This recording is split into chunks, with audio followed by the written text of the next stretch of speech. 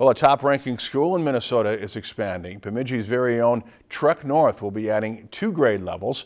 Our Brenda Mack tells us more. TrekNorth was recently named the second best high school in Minnesota, and now they are expanding. They are building an elementary school. This is just wanting to align one system, kindergarten through 12th grade, so that kids can move up through it seamlessly. This expansion focuses on closing an achievement gap that happens before 6th grade. Sometimes kids come to us from like 4 or 5 different school districts, and they're in all different spots, so trying to close that gap is really important. This has been a discussion within the school board for about 3 years now, but now they're moving forward thanks to a federal grant the school is eligible for.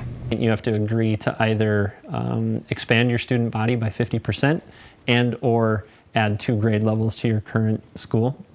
And we'll be doing both of those things. We'll be adding 6th grade levels, K through 5, and then adding about 200 students to our student body. And work has already begun. The school board is currently visiting nearby elementary schools and have plans to bring about 15 teachers with the expansion.